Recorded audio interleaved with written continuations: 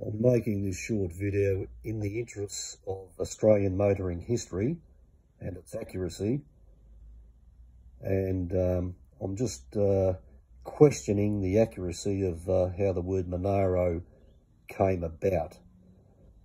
This was taken from a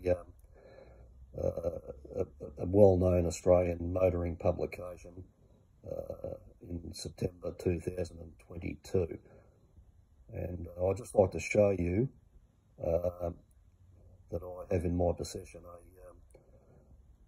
another Australian motoring magazine that dates from September 1963. And there's an article there in the magazine that I think defunks this particular date and how it all came about, the word Monaro, to put on the one of General Motors Holden's sports coupes. So I'll just go to that now. It's in the Australian Auto Sportsman, September 1963.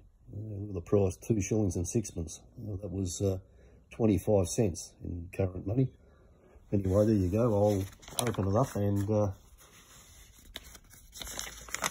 show you this. Look at that FX Holden. I don't know why people call lately, I think the newer generations call them 48 215s, but I certainly had quite a few of these as paddock bashers back in the 60s. And you know, there were a lot of hotties getting around earlier than that. And no, I never called them a 48 215, it was just an FX, and that's exactly what it was. Okay, where are we?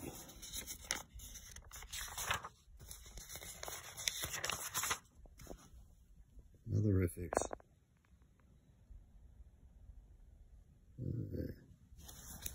Interesting. Another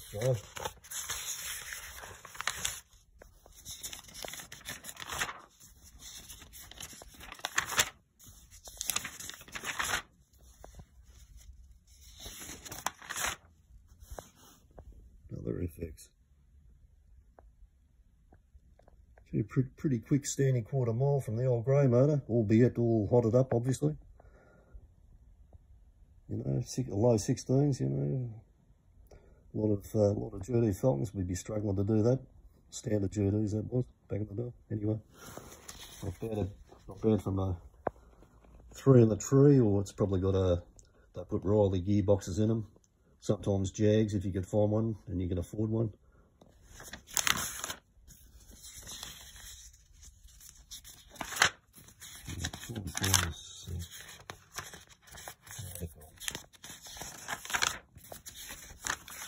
There it is. For sale. There it is. The well-known Monaro GTS Elephant. Completely factory built. So there you go. Monaro GTS. The word Monaro GTS. It's fully registered for road use. So it must have been on the registration certificate, maybe, well, the Monaro GTS. And here we go, it's Australian Auto Sportsman, September 1963. Now, I've done a little bit of pretty rough and ready research on it, and I noticed that this advertisement was obviously pulled from sale, because the car didn't sell. Obviously, whether it was pulled from sale or whether it didn't sell, I don't know. But what is interesting is the fact that this particular gentleman still owned the car for what 50 or 60 years or something after that, because I think it was offered for sale in another Australian well-known publication back in 2021, I think it was. But there was no mention at all for the name Monaro GTS. And look, I'm just sort of surmising, I'm just sort of maybe you know, just putting two and two together. I know that Elfin supplied bits and pieces, engines and whatever to Elfin, GMH did. I'm just wondering whether maybe they bought the name and they tucked the car away, you know, so they could use the name. Because it seems incredible that the car was pulled from sale and tucked away for so long. Did GMH pay for the name Monaro?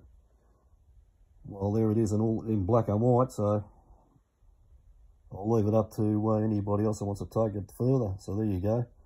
This predates, I mean, the car was a Monaro GTS, that's what it was. And it's an Australian-built coupe, and it was registered for road use.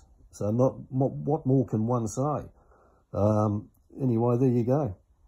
So I hope that puts a cat amongst the pigeons.